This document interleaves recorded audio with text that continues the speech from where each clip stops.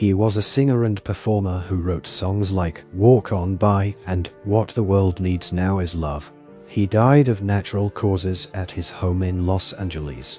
The songwriter and performer Burt Bacharach, who made easy listening into high art, has died at the age of 94. Bacharach's representative told the Washington Post that the singer died of natural causes at his home in Los Angeles. Soon after the news came out, musicians, fans, and friends paid tribute to the late performer. Bacharach was born in 1928 in Kansas City, Missouri, and grew up in New York.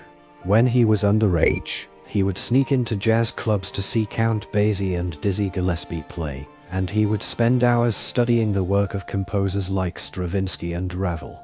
He went to classical music schools in Montreal, New York, and California.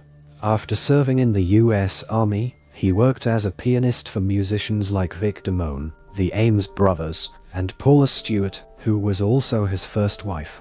Bacharach's big break as a songwriter came in 1957, when he met Hal David at the Brill Building, a popular music venue in New York.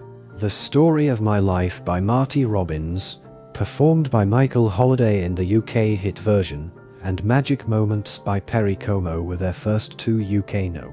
1 hits.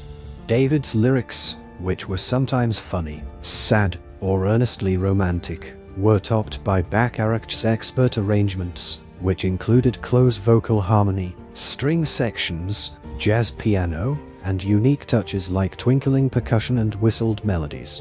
Together, he and David wrote some of the best songs of all time, like Aretha Franklin's I Say a Little Prayer and What's New, Pussycat.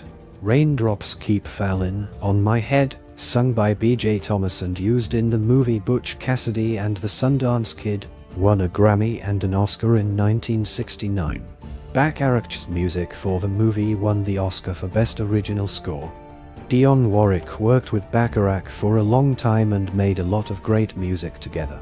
Warwick later won a lawsuit against Bacharach after he and David stopped working together, leaving Warwick with nothing to work with.